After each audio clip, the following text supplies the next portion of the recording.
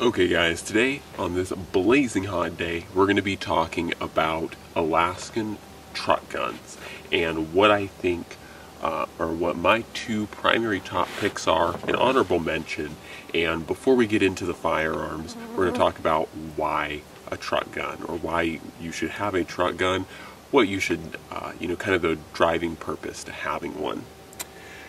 So before we get into this guys, as always, please don't forget to comment, like, share, and subscribe so you can see more awesome Alaskan gun-related and gear-related content just like this.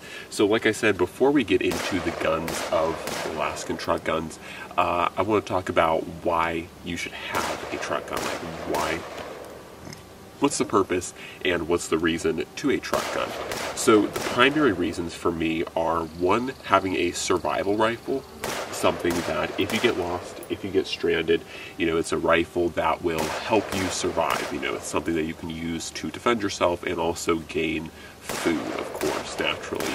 So that's the first and primary reason of why you should have a truck gun, especially here in Alaska. It's a very large state.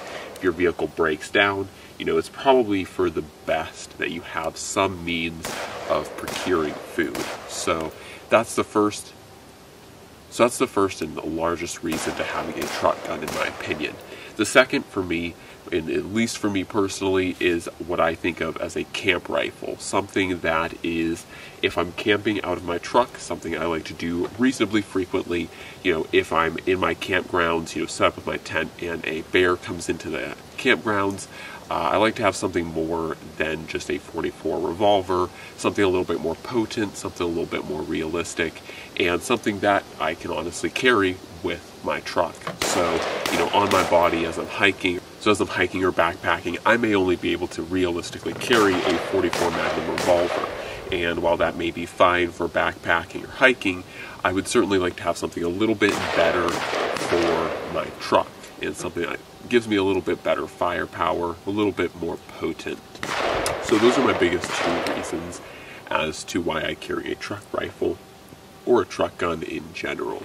So let's talk about the two options.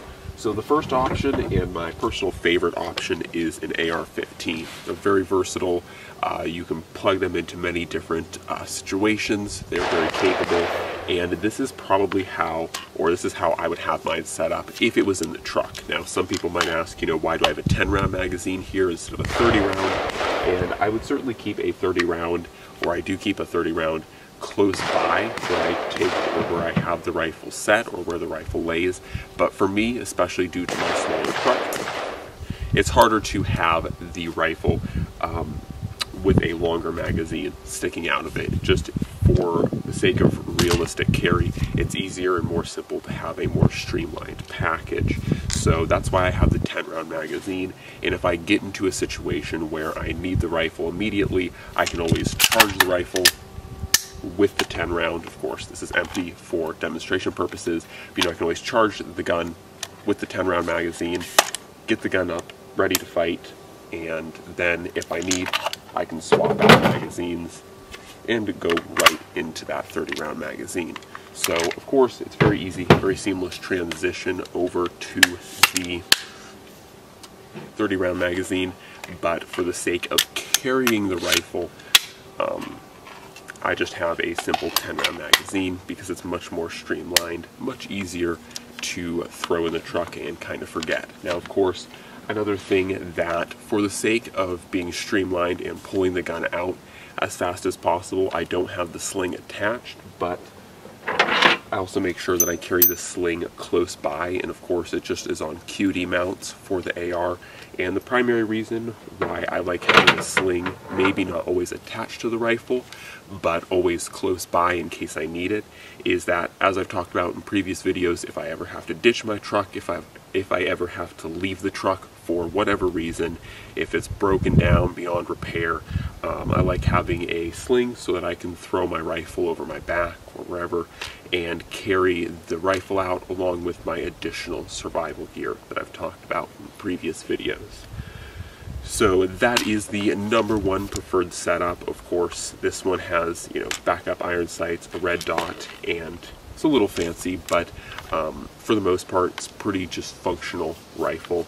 and either 5.56 or 300 blackout would be more than capable enough, in my opinion, to stop things such as bear or black bears or other, reasonably sized aggressors. So that is my choice, and some people may not like it for bear defense, but honestly, when it comes to bears, I've heard so many different and conflicting stories.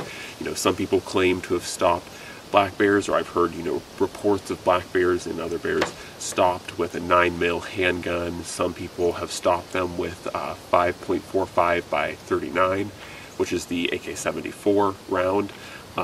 You don't necessarily need anything spectacular to kill an aggressing bear, but, this within reason would do a reasonable job. It's not going to be the best thing, but at the same time, it's also a pretty good option. So, next option.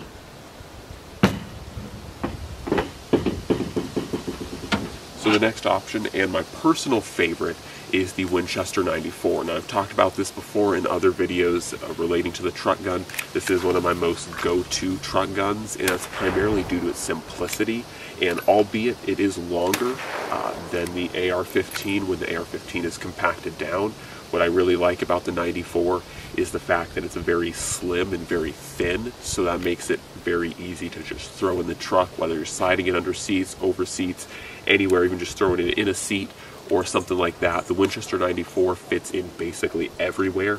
It's a very thin package, but yet the 30-30 cartridge is also very capable. And usually what I carry in this rifle is Buffalo Bore's they call it heavy 30-30, and basically it is a semi-jacketed 190 grain bullet, and that thing packs a pretty little punch. Even if you shoot it, you can feel the recoil of that heavy 30-30, but it is a really venerable, very good cartridge for the 30-30. So I will usually either carry that or Hornady's Levolution rounds in this rifle, and of course 1 in the chamber, 6 in the tube, and that's basically the way I carry it. As previously mentioned, I do also have a sling for this in case I have to throw it over my back in case I need to abandon the truck. But these are my two primary truck guns. Like I said, I really do like the Winchester 94, especially for the fact that these things are also on the secondary market. It might be a little bit inflated now, but not too long ago, you could easily get a 94 for under $500 like this. And so they're a very budget-friendly option, and that also kind of makes them nice for a truck gun because, not to say that you want anything to get stolen, but if something does get stolen, I'd rather have, a $400, a 94 get stolen as opposed to a $1,000 AR-15. So, you kind of have to weigh that in as well. So, anyways, though, the Winchester 94 is definitely my top pick. It's a great option, and both of these are very hard or reasonably hard-hitting rounds. Of course, 300 blackout is going to do a better job than 5.56, but 300 blackout, 5.56, or 30-30 are all reasonably good rounds for medium-sized game. So, anyways, guys, that is my two primary truck guns. There's not too much more to say about the Winchester 94. It just exists, has a hooded front sight, but a very solid rifle as well. So anyways, guys, hopefully you enjoyed taking a look at my top picks for Alaskan truck guns and the purpose or the reason why you might want to carry a truck gun. Of course, once again, this does not replace carrying self-defense handguns, and when I backpack in, I do carry handguns. In addition to that, something that is also in the truck or on my body at all times in bear country is bear mace. So, of course, I don't necessarily try to immediately go to guns when a bear comes into camp or when a bear is, initially spotted. Don't just immediately grab a rifle and start shooting.